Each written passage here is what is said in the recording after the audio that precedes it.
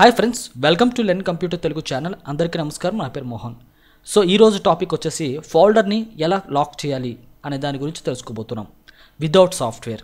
Okay, మనకి కొంతమంది కామెంట్స్లో టైప్ చేసి పంపడం జరిగింది, అడిగారు. సో ఏంటంటే ఫోల్డర్స్ని అండ్ మన కంప్యూటర్ ఉండే ఫైల్స్ని, ఇంపార్టెంట్ ఫైల్స్ని ఎలా సెక్యూర్డ్గా అండ్ ప్రైవసీలో ఉంచాలి అనే దాని గురించి నేను చెప్పబోతున్నాను. సో అది కూడా వితౌట్ సాఫ్ట్వేర్తో. కంప్లీట్గా తెలుసుకోవడానికి వీడియోని చివరి వరకు చూడండి. టాపిక్లోకి వెళ్ళే ముందు ఇంతవరకు ఛానల్ని సబ్స్క్రైబ్ చేయకపోయి ఉంటే వెంటనే సబ్స్క్రైబ్ బటన్ పైన క్లిక్ చేసి బెల్ ఐకాన్ పైన క్లిక్ చేసి నోటిఫికేషన్స్ని ఆన్ చేసుకోండి. ఇలా చేయడం వల్ల నేను పెట్టే లేటెస్ట్ వీడియోస్ నోటిఫికేషన్స్ని మీరు వెంటనే పొందగలుగుతారు. అండ్ ప్రతి వీడియో చూసిన తర్వాత లైక్ చేయటం, షేర్ చేయటం మాత్రం మర్చిపోవద్దు.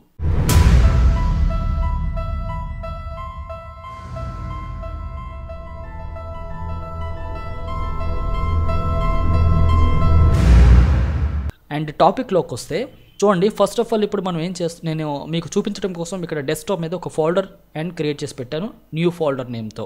దాన్ని ఒకసారి ఓపెన్ చేద్దాం చూడండి.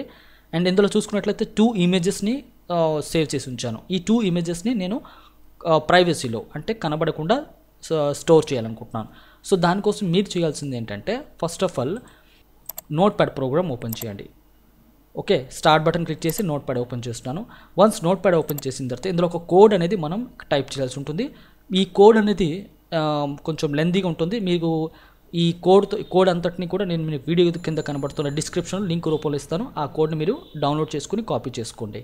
ఓకే, సో ఆ కోడ్ ఉన్న ఫైల్ని నేను ఇక్కడ ఓపెన్ చేస్తున్నాను చూడండి.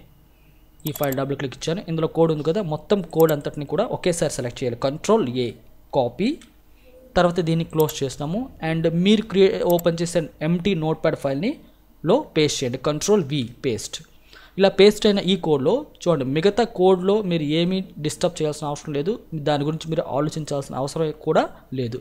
మీరు సింపుల్గా చేయాల్సింది ఏంటంటే పాస్వర్డ్ అనేది కూడా సెట్ చేసుకోవాలి. ఎప్పుడైతే మీరు ఒక ఫోల్డర్కి లాక్ చేస్తారో అండ్ మళ్ళీ అది రీఓపెన్ చేసేటప్పుడు ఆ పాస్వర్డ్ అనేది ఇస్తేనే ఓపెన్ అయ్యేటట్టు మనం సెట్ చేసుకోవచ్చు. అందుకు ఇక్కడ చూడండి, యువర్ పాస్వర్డ్ అనే ఈ ప్లేస్లో మీరు మీ ఇండివిజువల్ పాస్వర్డ్ ఇవ్వాల్సి ఉంటుందన్నమాట. ఓకే, చూడండి 1 2 3 4 నేను సింపుల్గా పాస్వర్డ్ ఇస్తున్నాను. మీరు పాస్వర్డ్ పెట్టేటప్పుడు కొన్ని క్యారెక్టర్స్ అండ్ నెంబర్స్ లేదా ఓన్లీ క్యారెక్టర్స్ మీ ఇష్టం వచ్చినట్లు మీరు పాస్వర్డ్ పెట్టుకోవచ్చు. ఓకే, మరీ సింపుల్గా కాకుండా మరీ కష్టంగా ఉన్నది కాకుండా మీరు తిరిగి గుర్తు పెట్టేటట్టు పాస్వర్డ్ సెట్ చేసుకోండి. ఇలా చేసిన తర్వాత ఈ ఫైల్ని మనం లాక్ చేయాలనుకుంటున్న ఫోల్డర్లోకి సేవ్ చేయాలి. అందుకు ఫైల్ మెనూ పైన క్లిక్ చేయండి, సేవ్ అండ్ డెస్క్టాప్ అంటే ఈ ఫోల్డర్ డెస్క్టాప్ మీద ఉంది కాబట్టి డెస్క్టాప్ సెలెక్ట్ చేస్తున్నాను. ఇప్పుడు స్క్రాల్ చేసినట్లయితే ఈ న్యూ ఫోల్డర్ ఇందులో డిస్ప్లే అయింది కదా, దీనిపైన డబుల్ క్లిక్ ఇస్తున్నాను. సో న్యూ ఫోల్డర్ ఓపెన్ అయింది చూడండి. ఇప్పుడు ఇక్కడ ఫైల్ నేమ్ అన్న చోట అది రిమూవ్ చేసేసి మీరు ఏ నేమ్ అయితే సేవ్ చేయాలనుకుంటున్నారో ఆ నేమ్ టైప్ చేసి దాంతో పాటు ఇక్కడ .bat means batch file. Okay, so ఖచ్చితంగా మీరు చేయవలసిన స్టెప్ ఇది. ఓకే, ఓన్లీ శాంపిల్ మీకు కావాల్సిన నేమ్తో సేవ్ చేయడమే కాకుండా ఆ నేమ్తో పాటు .bat అని టైప్ చేస్తారు. నెక్స్ట్ స్టెప్లో సేవ్ యాజ్ స్టెప్ దగ్గర ఆల్ ఫైల్స్ని సెలెక్ట్ చేసుకుంటారు అండ్ ఇక్కడ సేవ్ బటన్ పైన క్లిక్ చేస్తారు. సో ఇప్పుడు నేను దీన్ని క్లోజ్ చేసేస్తున్నాను. మనం ఈ ఫోల్డర్లోకి వెళ్ళి చూద్దాం. ఇక్కడ ఒక చూడండి, శాంపిల్ అండ్ నేమ్తో ఫైల్ క్రియేట్ అయింది. ఇది ఒక బ్యాచ్ ఫైల్. నెక్స్ట్ చేయాల్సిన స్టెప్ ఏంటంటే దీనిపైన ఒక్కసారి డబుల్ క్లిక్ ఇవ్వాల్సి ఉంటుంది. సో అప్పుడు ఆ ఫైల్ అనేది రన్ అవుతుంది. రన్ అయిన తర్వాత ఇక్కడ లాకర్ అనే ఫోల్డర్ ఓపెన్ అయ్యి చూడండి. అంటే ఈ లాకర్ అనే ఫోల్డర్లో మీరు ఏ ఫైల్స్ అయితే దాచాలనుకుంటున్నారో ఆ ఫైల్స్ని తీసుకెళ్ళి అందులో స్టోర్ చేయాలి. కాబట్టి నేను ఈ 2 ఇమేజెస్ని కనబడకుండా దాచాలనుకుంటున్నాను కాబట్టి ఆ 2 ఇమేజెస్ని సెలెక్ట్ చేశాను. ఇక్కడ రైట్ క్లిక్ ఇచ్చి కట్ చేస్తున్నాను అండ్ ఈ ఫోల్డర్లోకి వెళ్తున్నాను. ఇక్కడ రైట్ క్లిక్ ఇచ్చి పేస్ట్ చేస్తున్నాను. చూడండి, ఆ 2 ఇమేజెస్ ఇక్కడికి వచ్చేసాయి కదా. ఇప్పుడు మనం మళ్ళీ బ్యాక్ వద్దాం. ఈ 2 ఇమేజెస్ ఈ లాకర్ అనే ఫోల్డర్లో ఉంది.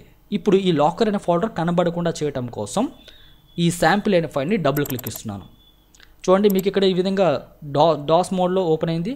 Are you sure you want to lock the folder? So yes are no అని ఉంటుంది. లాక్ చేయాలి అనుకున్నట్లయితే మీరు కీబోర్డ్ ద్వారా Y ప్రెస్ చేసి ఎంటర్ బటన్ నొక్కాలి. సో ఎప్పుడైతే మీరు Y ప్రెస్ చేశారో చూడండి, లాకర్ అనే ఫోల్డర్ కంప్లీట్గా హైడ్ అయిపోయింది. ఇక్కడ అసలు ఫోల్డర్ ఉన్నట్టే ఎవరికి తెలియదు. ఓకే, చూడండి, నేను దీన్ని క్లోజ్ చేస్తున్నాను. అండ్ దాని తర్వాత మీరు నో ఫోల్డర్ ఓపెన్ చేస్తే ఇందులో మనకి ఫైల్స్ లేవు, ఆ ఫోల్డర్ కూడా లేదు. ఇలా ఈ విధంగా మీ కంప్యూటర్లో ఉండే ఫైల్స్ అండ్ ఫోల్డర్స్ని ఇంపార్టెంట్ డాక్యుమెంట్స్ని ప్రైవసీలో పెట్టుకోవచ్చు అనమాట. అండ్ రేపు ఫ్యూచర్లో అవసరం ఉంటే మళ్ళీ మనం ఎలా ఓపెన్ చేయాల్సి ఉంటుందంటే ఇక్కడ శాంపిల్ అనే ఫైల్ పైన మళ్ళీ డబుల్ క్లిక్ ఇస్తారు. ఎంటర్ యువర్ పాస్వర్డ్ అంటూ చూడండి. మీరు పాస్వర్డ్ ఇస్తేనే ఆ ఫోల్డర్ ఓపెన్ అవుతుంది. సో మనం పెట్టిన పాస్వర్డ్ ఏంటి 1 2 3 4. Okay, enter. సో ఎప్పుడైతే నేను ఎంటర్ బటన్ ప్రెస్ చేసానో ఈ ఆటోమేటిక్గా ఈ ఫోల్డర్ అనేది మళ్ళీ డిస్ప్లే అవుతుంది. దీనిపై డబుల్ క్లిక్ ఇస్తే ఇందులో ఫైల్స్ అన్నీ కూడా మనం చూడొచ్చు. ఇది ఫ్రెండ్స్ మీరు మీ ఇంపార్టెంట్ ఫైల్స్ని దాచుకునే ప్రొసీజర్. అండ్ దీనివల్ల అడ్వాంటేజెస్తో పాటు కొన్ని డిసడ్వాంటేజెస్ కూడా ఉన్నాయి. సో ఇలా మనం లాక్ చేసిన తర్వాత ఈ ఫైల్ని కనుక ఓకే ఇది మాత్రం డిస్ప్లే అవుద్ది. ఎవరైనా డిలీట్ చేసేయచ్చు అండ్ ఎవరైనా మాడిఫై చేసుకోవచ్చు. కాబట్టి మనం ఈ ఫైల్ని ఈ ప్లేస్లో కాకుండా వేరే ప్లేస్లో ఉంచడం లేదా ఎవరికి కనపడకుండా సపరేట్గా ఉంచుకోవడం అనేది చేయాల్సి ఉంటుందన్నమాట. ఓకే, సో దీని గురించి అంటే కంప్యూటర్ గురించి అంతగా అవగాహన లేని వాళ్ళు మాత్రము సింపుల్గా దీన్ని ఓపెన్ చేయలేరు. బట్ కాస్త కోస్త ఈ ప్రొసీజర్ తెలిసిన వాళ్ళు మాత్రం ఖచ్చితంగా మళ్ళీ ఓపెన్ అంటే ఈ ఫైల్ని డిలీట్ చేసేయచ్చు. అండ్ ఎవరైనా సరే ఓపెన్ చేయడానికి ట్రై చేస్తే మాత్రం పాస్వర్డ్ ఖచ్చితంగా ఇవ్వాలి. అప్పుడే మనకి ఈ ఫోల్డర్ అనేది డిస్ప్లే అవుతుంది ఫ్రెండ్స్. ఓకే ఫ్రెండ్స్, అర్థమైంది కదా, ఇది ఈరోజు టాపిక్. అండ్ నెక్స్ట్ వీడియోలో మీకు విత్ సాఫ్ట్వేర్తో ఫాల్ట్స్ని ఎలా ప్రొటెక్ట్ చేయాలి అనే దాని గురించి మీకు చూపిస్తాను. ప్రజెంట్ అయితే సింపుల్ ట్రిక్ చూపించాను. అండ్ ఐ థింక్ ఈ వీడియో మీకు నచ్చింది అనుకుంటున్నాను. నచ్చితే మాత్రం లైక్ బటన్ ప్రెస్ చేయండి, మరింత మందికి షేర్ చేయండి. మరొక ట్యూటోరియల్లో మళ్ళీ మీట్ అవుతాను. అంతవరకు సెలవు తీసుకుంటున్నాను ఫ్రెండ్స్. థ్యాంక్ యూ, నమస్తే.